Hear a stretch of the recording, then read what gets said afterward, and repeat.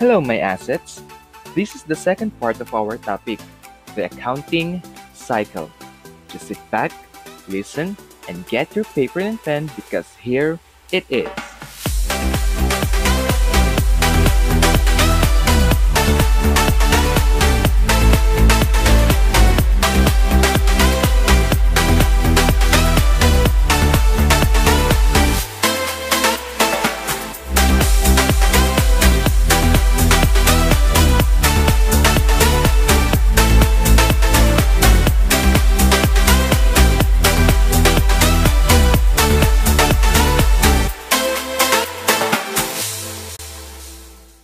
Okay, review muna tayo. Sa first part ng discussion natin, we started to learn the first two steps of accounting cycle. If you still remember those steps, you might want to like this video. So step 1 is all about transaction analysis. There, we recognize financial transactions through source documents such as official receipts, sales invoice, and check or voucher. The second is journalizing. There, we learn the different types of special journals, starting with sales journal, purchase journal, cash disbursement journal, cash receipts journal, and payroll journal. Also, we learned how to record the transactions in the general journal. Now, are you ready to take the third and fourth steps? I really hope so. Let's begin. Step 3 is all about posting. Posting to where? Your Facebook, Twitter, or Instagram accounts? Of course, no. All our journal entries are to be posted to the ledger. But before that, let us familiarize ourselves with a chart of accounts. A chart of accounts is a listing of all the accounts used by companies in their financial records. The chart of accounts helps to identify where the money is coming from and where it is going. In reality, sa trabaho, given na talaga ito.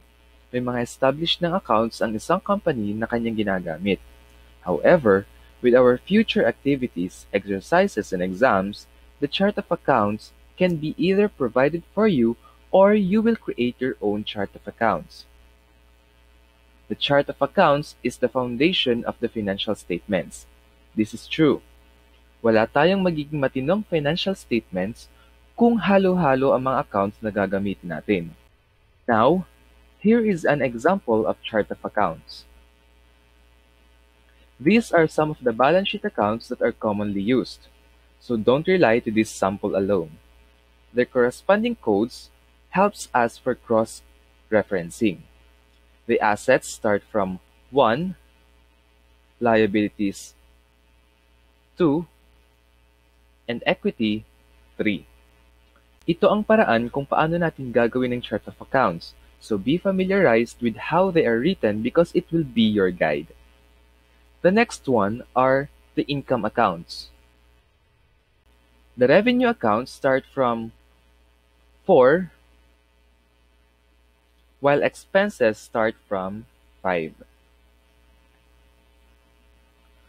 Pwedeng magkaiba-iba ang pagsusulat ng codes depende sa company, but we will use this sample as our guide. So now, what is ledger? It is where all the accounts of the business, for example cash, accounts receivable, accounts payable, etc. are placed. It is considered as the book of final entry. Sa ledger natin pinagsasama-sama lahat ng cash, accounts receivable, accounts payable at lahat ng accounts na makikita mo sa journal entries.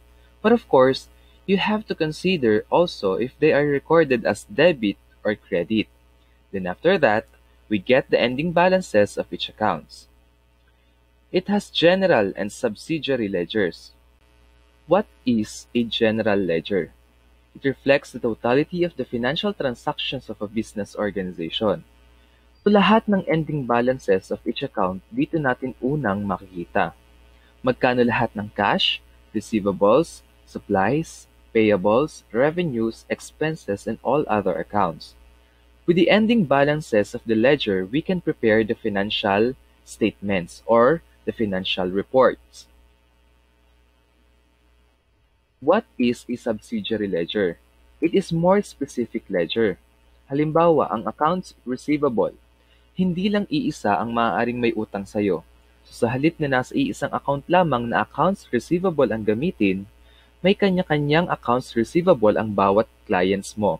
For example, account receivable from Henry C., accounts receivable from Lucio Tan, the same as accounts payable. May kanya-kanya silang accounts depende kung sino naman ang pinagkakautangan mo. However, we will use only the general ledger for now. And here is how you post your journal entries to the general ledger. We will use the previous transactions used in the first part of our lesson. So in the first transaction, this is the journal entry. We have two accounts present, cash and Enrico Capital. Let's start with cash. In the ledger, the account title is followed by its account code. Don't forget to write the date.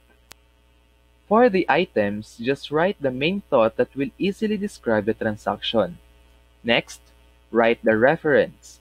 You may write capital letter J, which stands for journal, meaning it came from the journal entry, and 1, meaning you can see the source of the data from journal entry, page 1. Next, write the amount, but make sure if it is debited or credited in the journal entry. If it's debited, write it on the left side, and if it's credited, write it on the right side. Next, let's work on with Enrico Capital. Please take note that we are not finished with the first transaction. So create another table for Enrico Capital with its corresponding code. Since it is credited in the journal, the data is written on the right side. Write the date, the items, the reference number, and the corresponding amount. Kapag wala ng ibang entries affecting the amount, pwede mo nang kunin ang ending balance. Next transaction, transaction number 2. Here is the journal entry. First, we post the prepaid rent, which is debited by 16,000 pesos. Next, we post the cash. Unlike the first transaction, cash here is credited. As you can see, we are still using the previous ledger for cash. May nakadebit na cash for 500,000 pesos as initial investment. For the second transaction, a cash amounting to 16,000 is credited as payment to prepaid rent. Now, paano natin makukuha ang ending balance ng cash? We simply subtract the total debit and the total credit. Tandaan na kung nasaan ang may pinakamalaking value ng total amount, doon mo isusulat ang ending balance. In this case, the total debit of 500,000 is greater than the total credit balance of 16,000. We simply subtract them. So the ending balance is 484,000 pesos debit. Now for transaction number 3. It's now your turn to try posting journal entries to the ledger. You may pause this video on this part so you can try answering.